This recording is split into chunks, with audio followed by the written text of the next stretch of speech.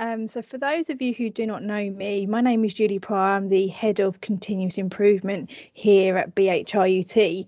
One of the courses that we offer is Advanced Lean Training. We're offering it about once a year.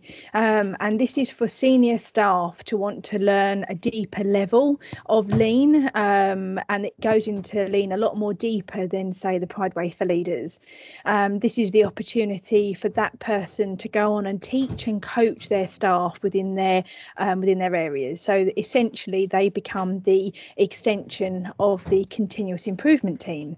Advancing Training is the course that all of our senior and continuous improvement specialists attend and complete as part of their competencies of a specialist.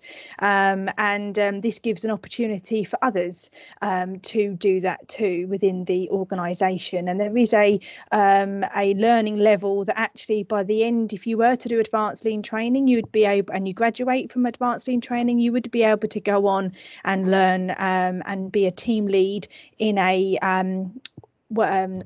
lean improvement event, and also go on to be a workshop lead as well for an RPIW or a Kaizen event. So there is some really good things that can come once you've done Advanced Lean Training. We have actually redesigned it this year since coming away from the Virginia Mason Institute program and the partnership that we were in for 5 to 6 years. So we redesigned it so it fits better within BHRUT, and it's now stretched over a 4-month program, which is a modular style. And the feedback we've got from our first PDSA is that it's probably one of the best courses that they've been on in a large amount of NHS experience. So we're very proud of that. And we've also opened that out to our CCG colleagues as well, which was a fantastic opportunity to share and spread this across the ICS. Before we go into graduations, I would just like to congratulate, and I'm really pleased to say that Zoe Love, our Senior Continuous Improvement Specialist, has completed the Coach the Coach programme. There is only one other person who can do that, and that is me. So to have another person is absolutely fantastic. And what that actually provides us, we are able to teach and coach our staff and assess them so that actually they can do their own improvement events independently without the need for the continuous improvement team. So again, this enables that sharing and spreading that brilliant opportunity of work. So that being said, I would like to hand over to Matthew, please, for our graduation ceremony. Thank you, Julie, and great news there about Zoe as well, sending our congratulations to her. So we've got 3 graduates, right? Let me just switch my notifications off there. And first up, we've got Matt Henry. Matt is our first colleague to graduate from Advanced Lean Training from outside of BHRUT. He's our shared PMO programme manager for urgent emergency care and older people, and he works for NHS North East London. And working with our partners in this way will support our development as an integrated care system, and it was great to have Matt with us today. And Matt, I'm going to ask each of this today. I want to know your one of your sort of key successes or your key takeaway from completing Advanced Lean Training. Matt, please.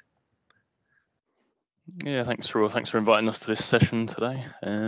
So I guess, yeah, I mean, so it was new for the CCG, so I think sort of myself and Julie, one of my colleagues, were sort of one of the first to go through this from the CCG side of things. I know something you've been doing in BHR for quite a long time. But no, so yeah, thank you for sort of offering this to us and going through it. I think one of the key things that I guess we've learned out of it, I mean, there's absolutely tons, and I think Julie sort of alluded to it when she's given it, but her introduction there. But I've been in the NHS for about 15 years, attended lots of different courses, and I think in all that time, this is probably the most valuable one that I've been through and done. And there's loads that you'll end up sort of thinking about day in, day out. After you've done it, you'll be sitting there watching TV at home and you'll think of all these lessons that you've learned and watching and applying it to that. But yeah, I mean, there's thousands of things I learned over the sort of 5-6 months that we spent together. And I guess the key, I mean, there's loads, but one of the key things for me was something you're probably familiar with, is getting out on the Gemba, so going out on the shop floor. So a lot of CCG staff, we tend to be remote, sort of stuck in our bedrooms or in the office, and hearing about these problems, and we don't really venture out. So, one thing we're trying to take forward is, okay, if you've got an issue in ED with ambulance crews, go out there and see what the problem is. So, hear the feedback from the consultants, from the doctors, from the managers, but go and see what the issue is for yourselves, and that will, help you have a better picture and better understanding of what's actually happening, and you can contribute, that way. So some of our staff are venturing out a bit more these days. So we're going to try and roll that, forward a lot more. But I think, if you can roll this out across the ICS and change that mentality amongst the number of staff, it will be really, really valuable. So thanks, Matt. Thank you very much. And I think that's so important. It's that, exactly as Magda said, it's go and see what's happening, ask why, and show respect for that feedback you get, because I think lots of policy or lots of improvement changes don't survive contact with reality, do they? And I think the great thing I love about lean training is that big emphasis on getting out there and actually finding out what's really happening and getting to the heart of what the actual problem is, not the presenting problem, because quite often it's something quite different from what you first think. So, Matt, this is a virtual certificate, I suppose, in some respects. It's an actual certificate as far as I'm concerned, but it's a virtual presentation of a certificate. So I'm going to pass it to you through some postal form or whatever, but congratulations and thank you. We look forward to more of your colleagues getting out, joining us on the shop floor, and congratulations. Well done. Yeah, thank you very much. Thank you. Okay, next up as well, we've got Hamza. Hamza is the first member of the Improvement Directorate to graduate from the new version of the Advanced Lean Training Programme as one of our own. And so, Hamza, I'll ask you that same question then about your key success for completing ALT, and many congratulations from all of us at the Trust. Thank you, Matthew. Thank you, Julie, and thank you, Clarissa, for inviting me. So I think I would say two main key success for my ALT journey was staying very close in touch with my coach.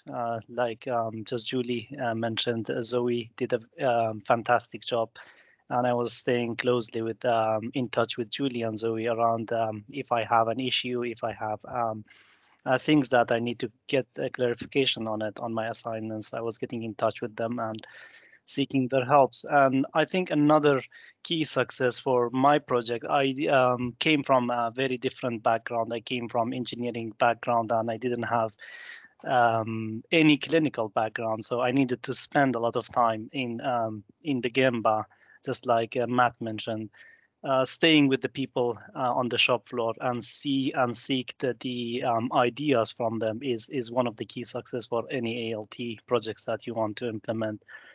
Making sure that people's voice is heard and their ideas is heard, and making a safe environment for them to share their ideas. This will not only help that you get a very good quality improvement project, it will help with the sustaining that quality improvement project, because the idea came from the people from the shop floor who they are really doing the work, and you're just there facilitating and helping them to implement that idea. Thank you. Thank you very much, Hamza. It's fantastic to hear from you, and I think that real emphasis from all of us about getting to grips with what's really going on is such an important part of how we make these changes within the organisation. Once again, Hamza, here's a certificate. It will find its way to you through appropriate means, and congratulations on being another one of our graduates today. Thank you. And finally, today we've got Siobhan, who's head of radiotherapy here at BHRET, keen supporter of the Pride Way, who also graduated this year from the Pride Way for Leaders, and has also supported key members of her team to do so. So, Siobhan, are you with us? I'm just having a look through the standing. Yes, I am. Yes, I joined late. I've been interviewing all day. So, same question to you again, Siobhan. Tell us your key success from completing ALT. I think for me, I come from radiotherapy, where the Pride Way is really embedded within our department. So it was trying to think about what I could do with my ALT homework. So I decided to spread it out more to other services within cancer services. So I went down to the outpatient clinic, and I also supported the chemotherapy daycare unit. So I think it's me, as I think what Julie and Zoe will say, it's us having had the extra training now, being able to support other areas. What I was also able to do was use things that had already been implemented within the department and PDSA them further. So to ensure compliance to the tools, we were able to have standardisation around the department. And then one of my field works, I did some theoretical work which we're about to implement with in January with how we can optimise our radiotherapy CT planning, Scott. So the work that I've done theoretically is about to be put into practice, and that will be a brilliant vision to see for the department. And finally, I think I've realised through doing ALT how lucky I am to work in radiotherapy, and how lucky I am that this trust has invested in some amazing cutting-edge technology that fully supports the tools and methodologies of lean healthcare management. Thank you very much, Siobhan. That's fantastic feedback there again as well. And what I can really pick up from the three of you is that sort of sense of, you know, quite right, you should be proud of what you've achieved, but also your enthusiasm for the way in which it's changing your practice and enabling you to support colleagues to change their practice too. Once again, Siobhan, there we go. The certificate will make its way to you as well. And so that's 3 new graduates. And I was talking to Julie, does that mean we're up to about 35 graduates now of ALT, Julie? Is that somewhere in that number? Correct, yeah. We're up to 35 graduates, so that is 35 people who could now go on to training and learning about how to run your own improvement events too, should they wish to. Okay, so that's fantastic. So we'll see those numbers increasing as we get into 2022 as well, and hopefully at some point I'll be handing myself a certificate as well. So, okay, folks, so I think that's us covered the main agenda points today. I know a number of you were on question time with the exec as well today, so we've quite a bit of conversation today. Has anyone got any questions or anything they wanted to raise about what they've heard today, or Julie and team, if there was anything else you wanted to pick up? Matthew, one thing I was going to say, I was just typing it in the group chat, is to say we actually have a new cohort advanced lean training starting the 17th of March.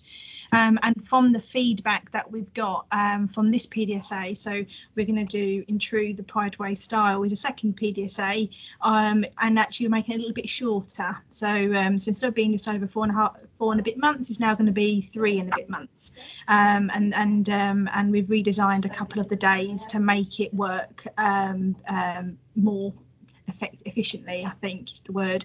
But yeah, so we're always looking at the feedback and redesigning it to reflect that feedback. So yeah, so if you're interested, please email us, and it'll be great to see you. Thanks, Julie. And if ever there was a training course where you'd hope it was being regularly redesigned and made more efficient, it would be this one, wouldn't it? So, okay, so look, thank you very much. Congratulations, everyone. And, you know, and to our 3 graduates today. And also thank you very much to Dr. Sembi for sharing his improvement story. Have a smashing rest of the week, everyone. I'll see you all again soon.